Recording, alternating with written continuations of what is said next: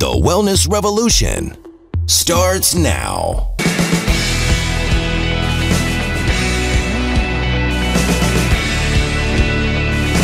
Welcome to the program. My name is Bryana Gregory, pharmacist and physician liaison with Physicians Preference Pharmacy. And today we are going to have a conversation about a compound that we make at Physicians Preference called Oxytocin. And this is one that our body makes on our own. So I'm really excited to talk about what it can do for us when we dose it through medication form and customized doses. Okay, so let's start. And let's start with the simple question. What is oxytocin? So oxytocin is a hormone, again, that your body naturally makes, made and released by the brain, and sends out signals to the rest of the body of how to function. Hormones in our body function as messengers. That's what they do. And tell the body how to function appropriately. And so when something gets off kilter, that's when we know we need to go back in and replace or balance some of those hormones. And oxytocin falls into that bucket. So oxytocin is great for a lot of things. We usually think of it as the love hormone. That's how it gets labeled a lot of times, because it is what our body naturally makes after intercourse, after touching or hugging someone, after petting a dog, all of these things. That physical touch is what helps our body to release oxytocin. It also helps to manage mood for those that kind of that feel good, right, that comes from that hormone release. And it balances out our stress hormone, cortisol. So it does a lot of other things in the body, but those are the primary jobs that it has, that when a guest shows up, we call our patients guests, right? When they show up to us and they present a certain way with certain health challenges, those are the main reasons why we would give oxytocin back to them to improve their wellness. Okay. So that kind of goes right into my next question. What type of guests would you recommend oxytocin for? So we're really seeing a lot of people not recovering from loss of smell or taste, and a lot of people that have persistent headaches. And I will say that, again, our body makes oxytocin on its own. So this compound has been around forever. But more recently, that is the type of guest that we're starting to use more and more oxytocin in. So when we think about why a headache persists, it could be stress-induced partially.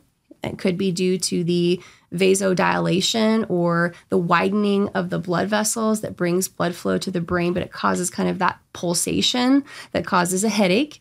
Oxytocin works on the vessels, so it helps to restore the vascular tone, or basically the size of the blood vessels, so that we don't have a lot of blood rushing to the head. And also, it nourishes and heals the nerve endings in the nose.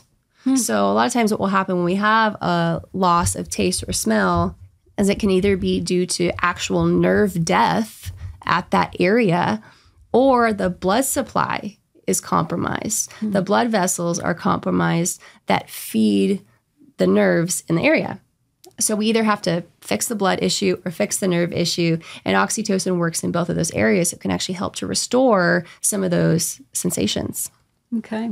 So you did mention some of the symptoms that you might, that a guest or a patient might experience. What are some of the other symptoms or conditions that we would use oxytocin for?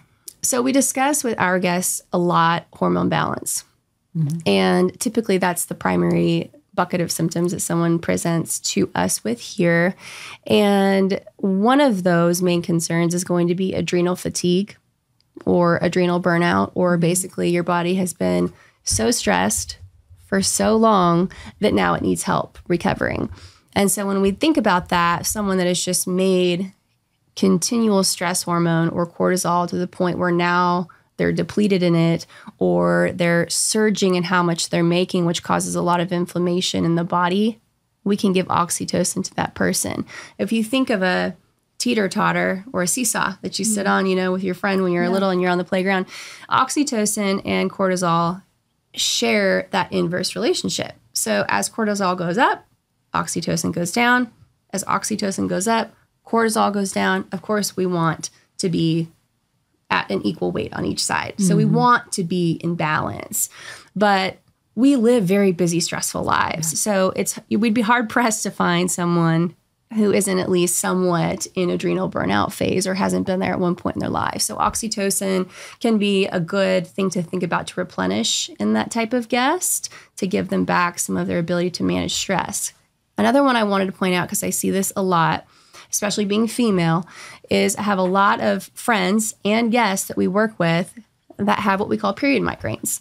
And in and around the menstrual cycle, for women who are still having menses, they will get really bad headaches just prior to their cycle.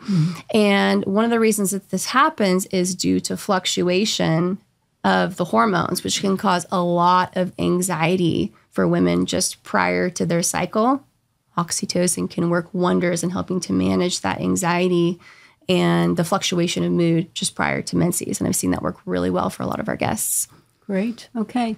So once someone is on oxytocin, how quickly can they get a resolution and feel better? Yeah, it's a really common question. And we want to know if we're going to implement something new, how fast it's going to work. Right. So with oxytocin, depending on what we are using it for, it's going to determine how long it takes the person to respond. So when we use it for insomnia or for anxiety, it's going to work faster for somebody because they're going to dose it just prior to that time when they're trying to improve their sleep or trying to improve their mood at a time when they might be anxious. They're probably going to notice a quicker benefit. Now, if we're using it for something like headaches or to bring cortisol back into balance, those types of things don't occur overnight, so they also don't get fixed overnight. So rather than just expecting resolution after a couple doses, you should expect days, maybe even weeks, until you really start to notice a big difference. Okay, great. And are there different types of formulations of oxytocin? And if so, what would they be? Right. So at Physician's Preference, we offer a few different ones. We have the nasal spray, which is compounded, and then also the sublingual tablet, the tablet that just goes directly under your tongue and it dissolves in about a minute or two. The reason that we choose to go with one dosage form over the other primarily depends on, one, what we're treating, and two, the guest preference. I mean, if someone is traveling all the time, they are probably going to do better taking the tablets with them. Those have a much longer expiration date. If they're out of the country on work or something like that, we really want to be sure that we're accommodating the guest schedule. If we're trying to address something that's going on in the brain, and we really want, or headaches, for example, we really want that medication to get delivered to the site of action, we would choose a nasal spray because it's going to go directly through the nose and start to come in contact with the blood-brain barrier. Excellent. Okay, thank you. Okay, so what are some important dosing considerations that you might have for oxytocin?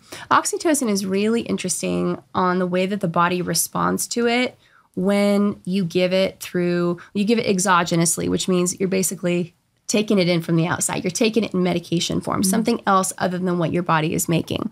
Oxytocin behaves in a positive feedback pattern, which is different than a lot of other hormones or other medications respond. And what that means is that when you take oxytocin, your body has oxytocin receptors all over the body, from head to toe, on the organs that are important for reproduction, on the heart and the brain. And so you've got oxytocin receptors everywhere. Your body remembers how to bind it up. So when you take it in medication form, the body goes, oh, I remember how to make that. I'm going to start making more of it. So what's neat about that is when we start dosing in patients, we usually are able to drop their dose down because they need less over time rather than more over time. Wow. So patients that have, let's take an adult patient, for example. I think this is a really interesting illustration, that are well into adulthood but have suffered severe childhood trauma. That childhood trauma is a major stressor. So again, it knocks their cortisol out of whack and they can become very deficient in oxytocin. Years, decades down the line after they've experienced that childhood trauma, studies show that their oxytocin receptors still are there, waiting to be bound up, waiting to be dosed with oxytocin. So an adult who has been a survivor of childhood trauma or a victim of childhood trauma will still respond to oxytocin dosed later in life. So that just shows us how resilient the body is, how much the body wants to heal and remembers how to heal. So it's encouraging because a lot of times we can go down in the dose over time with our guests. That's amazing. Okay, well, it sounds like a terrific resolution. If someone, one of our guests wanted to get oxytocin or be prescribed oxytocin, how would they go about that? It does require a prescription. Okay. And you will need to get one from your physician. And if your physician is not familiar with how to write for oxytocin or for either of those dosage forms I mentioned, the tablet or the nasal spray, then just have them call the pharmacy. We'll give them more information about how to write that prescription. And also, depending on what we're treating, the dose will change too. So we have a couple different strengths of each of those dosage forms. And again, it depends on what we're treating. So we'll need to provide some dosing guidance to the prescriber as well. Okay, and that's Physician's Preference Pharmacy, right? Yes, it is. Okay, and how would they reach Physician's Preference Pharmacy? So they can call us directly at 281-828-9088. Or you can visit our website, which is physicianspreferencerx.com. Call us up, visit our website, call and talk to any of our pharmacists, myself included, and we'll be happy to discuss all the benefits of oxytocin with you. Thank you. Thank you. I hope you guys found this valuable, and if you have any questions, we look forward to speaking with you. At Physician's Preference Pharmacy, we understand that the quality of your compounded medications directly affects the way you feel, which is why we believe that your pharmacy should specialize in compounding medications while also delivering extraordinary hospitality and guest service. We believe that both patients and prescribers should accept nothing less than consistency and quality from their compounding pharmacy. This is why we've implemented some of the strictest quality standards in compounding, exceeding standard requirements, achieving PCAB accreditation, which is the Pharmacy Compounding Accreditation Board, an organization that sets the highest standards in compounding pharmacy regarding the safety, cleanliness, and quality of your compounded prescriptions.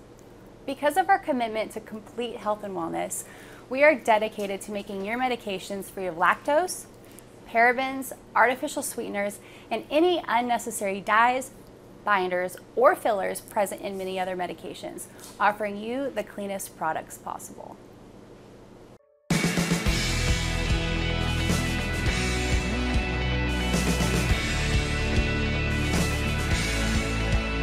Information provided on this program is neither intended nor implied to be a substitute for professional medical advice and is not intended to replace the services of a physician, nor does it constitute a doctor-patient relationship. You should not use information from this radio program to diagnose or treat a health problem or disease without consulting with a qualified healthcare provider. If you have or suspect you have an urgent medical problem, promptly contact a professional healthcare provider or call 911. Dr. Hotze's Wellness Revolution advises you to always seek the advice of a physician or other qualified health provider prior to starting any new treatment or with any questions you may have regarding a medical condition. Any application of the recommendations from this program is at the listener's discretion.